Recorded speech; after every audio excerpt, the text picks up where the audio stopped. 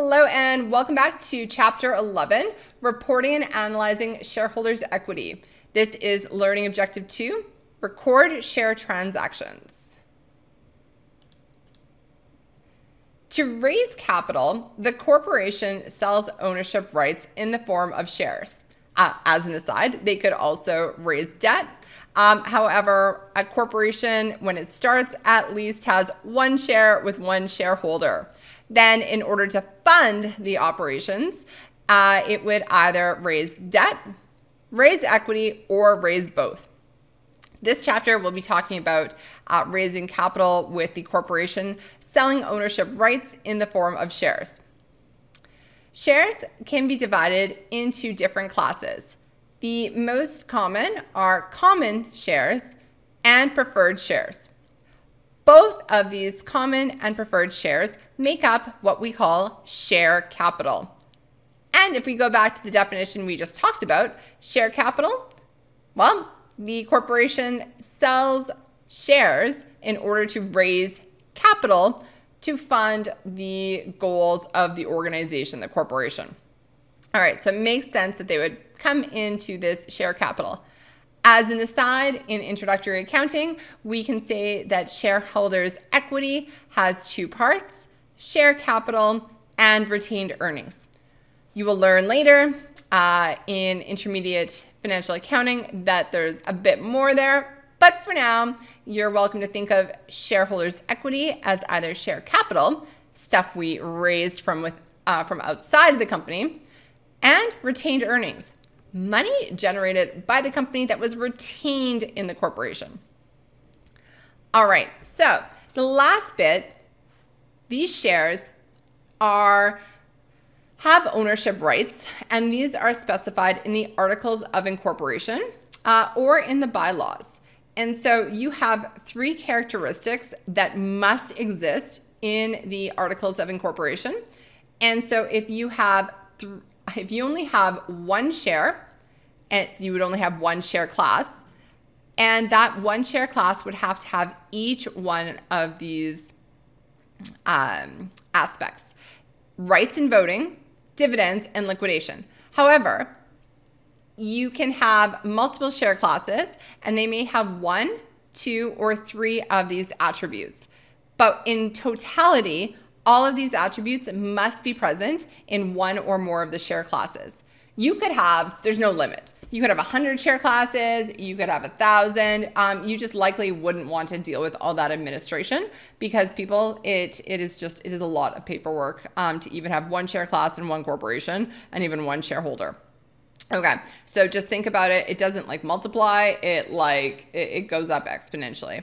So very basically, you could have a small company and they may have one class of common shares, no preferred shares, and that one class could have, say, 100 shares in it, and those shares would have rights in voting, meaning that shareholder would basically be able to decide say it's 100 shares, it's owned 51 by Barbara and 49 shares by Teresa.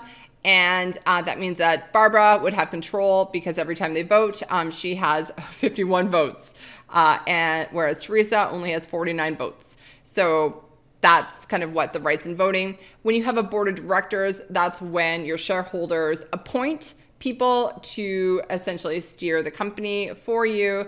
And according to the Articles of Incorporation, perhaps the board is elected every year, every 3 years, every 5 years, etc. And if they aren't doing a good job, meaning the shareholders aren't happy, they can always fire the board and replace them. So you might not have a board. You might, as a shareholder, choose to be the director yourself and represent yourself. Up to you. All right, so that's voting. Dividends. Dividends is going to be learning objective number 3. That is, how do we reward our awesome shareholders for their risk in the corporation? If this is a very small company and the people that are running the company are also the people that own the company, this might be you figuring out, okay, am I going to dividend myself out the profits, or I'm going to take it as salary? That's where we have some of that fun tax planning, even at a small private company level. And so dividends, these are a way of saying thank you either by cash or other means. We'll talk more in learning objective 3. Okay, and then liquidation. So this is otherwise known as right to assets. When you have a corporation, you have a series of obligations to other people. It is a legal entity, so it can enter into agreements. However, all of those agreements must be satisfied prior to closing down this organization. So, for example, you are OpenAI, and you are deciding in a month or two, it probably won't happen, but just say it does, that you are ready to wind up your business. Perhaps you can't sell it, nobody will buy it, and so instead you wind it up. You would first pay out all of your accounts payable, so any money outstanding that you owe. You would pay all your other debtors, so that might be people like banks or private investors. Then you would go down the kind of the order of operations for who gets paid out next, and that's preferred shareholders. Preferred shareholders are like common shareholders, except they are preferred because of how their arrangement is structured. They typically get some interesting features you'll see in Intermediate Financial Accounting 2. They might get some debt and equity options within that share capital. They might not, and then they don't get like the risk and reward of the company, but they get a little bit more certainty and they get to be higher up in the order of operations should the company need to liquidate. Then at the end of the line are the common shareholders. The common shareholders get what's ever left over after a company either dissolves or is purchased. So after, if it's a cash purchase, if it's a share purchase, really nothing happens. The shares just get purchased and the corporation continues on living. But if we're liquidating, that means the company is ceasing to exist. Everybody gets paid off, and then whatever is left after all the debts and preferred shareholders get their money, then that gets divvied amongst the common shareholders. So the common shareholders really do get the residual risks and rewards of the company. They are, after all, the people that own the company. All right. So I'm going to talk a bit more about the common and the preferred shareholders on the next 2 slides. Most of what is examinable that is in your textbook, I will be highlighting here the key points. However, just understand the order of operations. That liquidation is definitely one of those key things. All right. So when issuing share capital, this is going to be the amount that shareholders have paid to the company for their shares. So when they invest, if you are Samantha Taylor and you're investing in OpenAI, OpenAI would record debit cash for my money and credit common shares, and they would issue me share certificates. So back in the day, share certificates were actually that giant pieces of paper. You could hang them on your wall. Now, the share certificates are typically electronic, and they are typically held by, what are they called? There's something house. I don't want to call it transaction house. It's like a third party that holds on to all the shares, and they register everybody's shares so that they kind of know, okay, cool, Sam Taylor has 100 shares as of November 19th, 2023. And if I were to ever sell them, then they would remove me from the record. So it's a way in which once it's on, if they were purchased directly from the company for the first time, they would debit cash, credit common shares. And then all subsequent share transactions would happen by the exchange. And then, OpenAI wouldn't even know about me if I bought off the exchange until it was time to do dividends, in which case they would see the date of record, and that's who they would issue the dividends to. All right, so I put cash here. So these are the initial shares purchased directly from the company for cash. Now, it might be something else. So say, for example, the company really wanted an airplane and you had a spare airplane hanging around and you really wanted equity, in the company, you could trade them in airplane. So it'd be debit, airplane fixed asset, credit common shares for the fair value of that airplane. It could be, what else could it be? It could be a promissory note where you really want to invest in the company and for some reason they're willing to give you some common shares in exchange for a promissory note. Maybe they are gonna, charge you like a pretty high interest rate, like a 20% interest rate for 10 or 20 days because there's a strategy involved and it's good for them, it's good for you to get the shares on record now. So it might be debit, promissory note receivable, and credit common shares.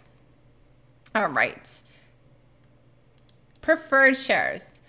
So again, in the order of operations for liquidations, preferred shares have priority over common shares. They have contractual provisions that give them this priority. Preferred shares typically do not have voting rights, though they could have some voting rights attached to them.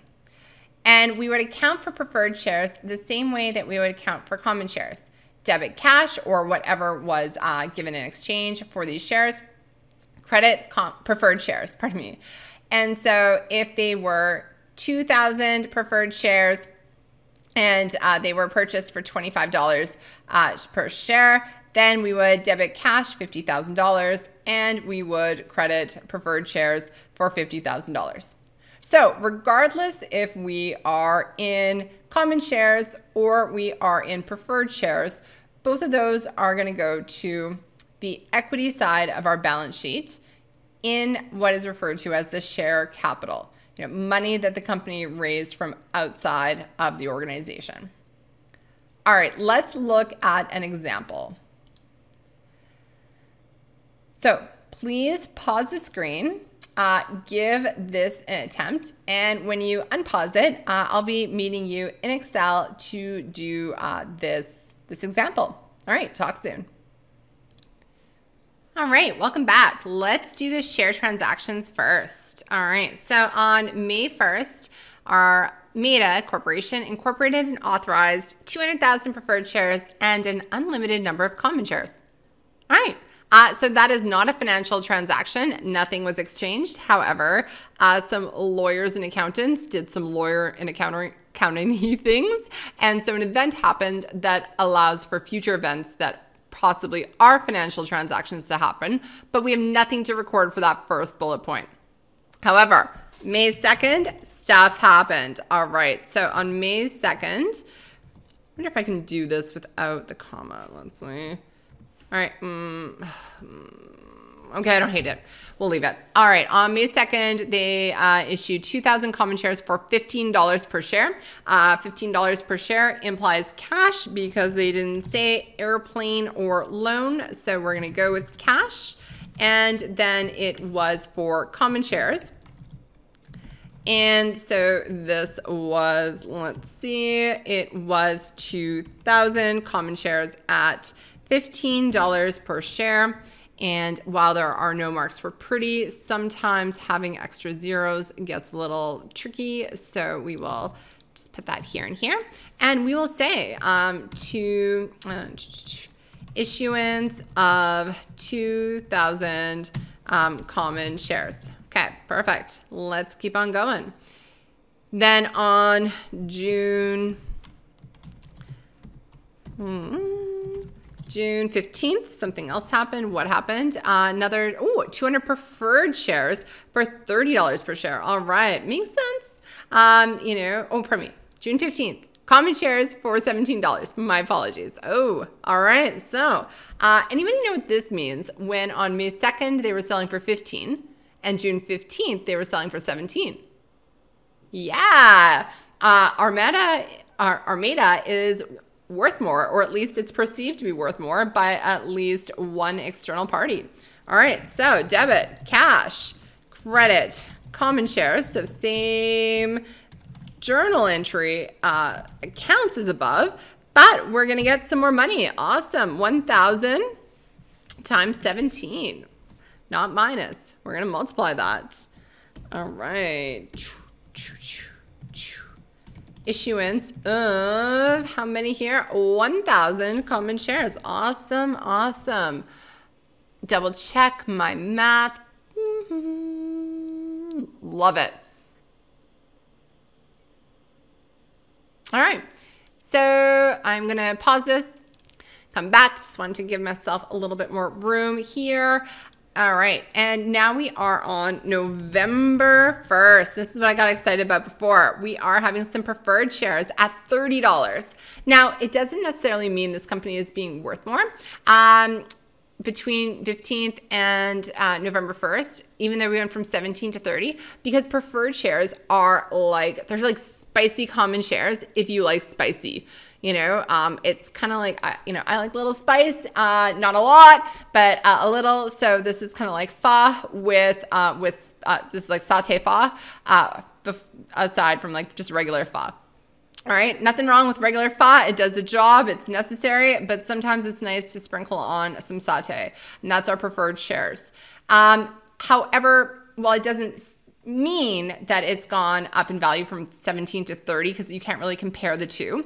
What you can say is it's indicative that it could be, especially because you just need to know what the sweetener is here, or pardon me, the spicy part is here. So what are they giving with those preferred shares? Are they giving like some conversion? Are they giving, you know, some additional voting? Like, or what is there? It can literally be almost anything.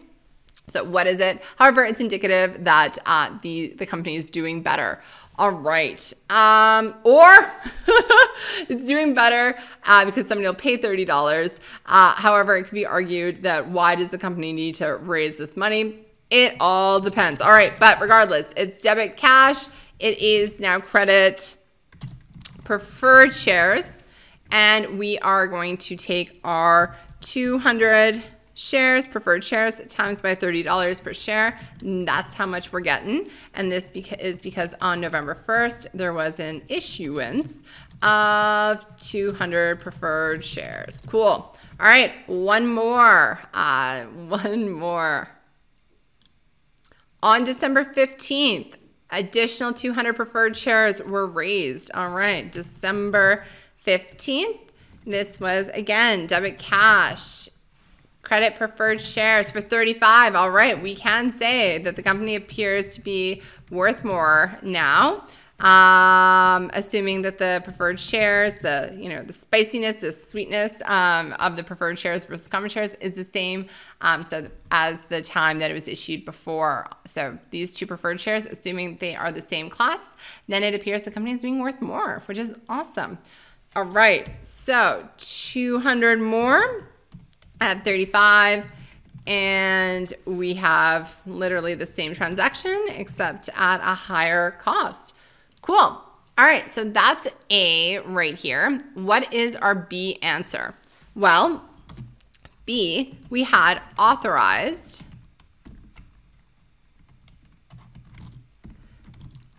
unlimited common shares, I'm going to say CS, and issued, let's see, 2,000, 1,000, 3,000 common shares. And so, yes, and then saying the same, what did we have for our preferred shares?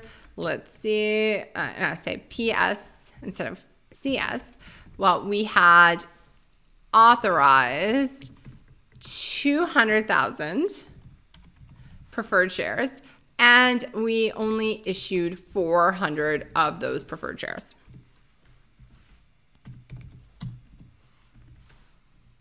All right, so that is the answer to this question. Now I have a question for you, and I'll see you back in the slides for that. So in our last example, and thus far, we have been talking about the issuance or the selling of shares by the corporation to raise money. However, a corporation may repurchase their shares, and specifically we'll talk about repurchasing of common shares. So I did a little TLDR here. Why the heck would they do that? Well, it is our friend's strategy again. Strategy, what is the long-term outlook and how are they executing that strategy now? They may want to repurchase shares in order to distribute cash to the share owners. If you are like, well, what about learning objective 3, Samantha? What about dividends? And I would say, well, that's cool, but dividends have tax. Dividends are going to have a tax consequence to the shareholders. And yeah, I mean, I would rather have, I don't know, $50 versus no dollars. But what I would really want is $80, right? So if I had to get $80, pay $30 tax, and be left with $50, if my other option was $80 straight up. Okay, so when you are a shareholder and you are purchasing common shares, you are doing so with your own after-tax cash.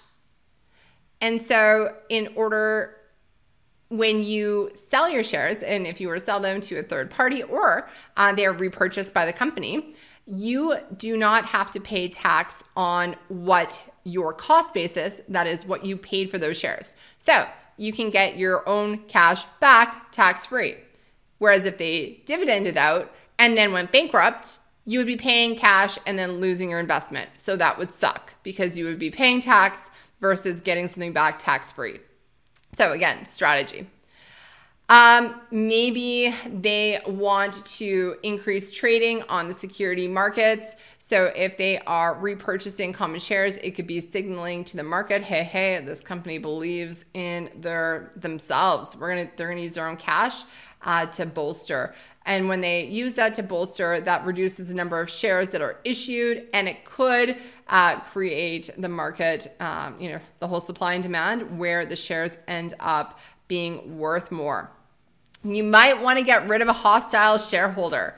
They might be the people that keep showing up to your annual general meeting, your AGM, and saying things like, I don't know, why are you using green bins? I do not like the green bins. I don't know. Like, they could just be something like as a nuisance, or they could be something literally hostile where they are trying to take over the board of directors. They're trying to buy additional shares. They're trying to oust the CEO.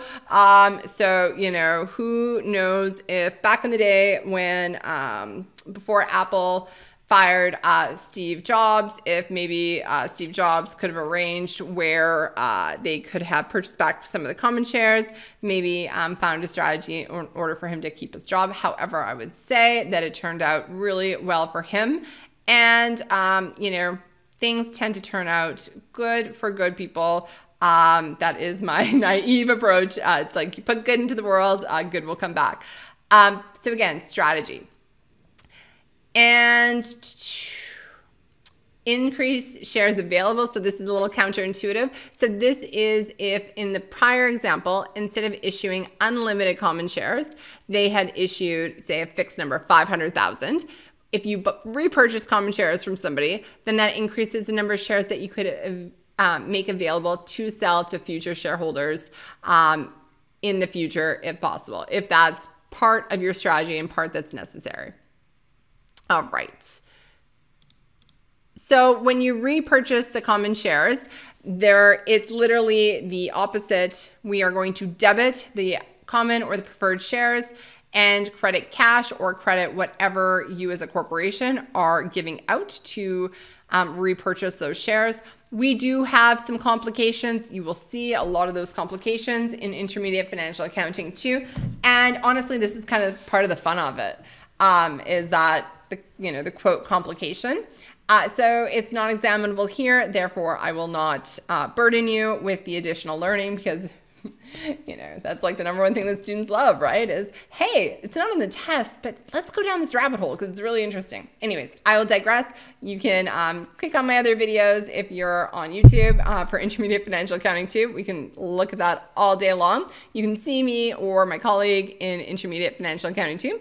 And for now, you can understand that the basis of this, whether or not you record a gain, loss, or you repurchase the shares as a company for exactly what you purchased them for, which is the scenario that we will be using in Introductory Financial Accounting, you would reverse that original entry, credit cash going out to buy the shares, debit those preferred or common shares. Now again, perhaps you didn't give cash to repurchase the shares. Perhaps it was a loan. So it would be credit, loan payable. Perhaps it was, changing the type of shares, so common for preferred, or perhaps you're giving them an asset. So whatever you are giving up in exchange would be the credit here. All right, you did great. We're just over, 25 minutes. Thank you so much for your time and attention, and I will see you in the next video.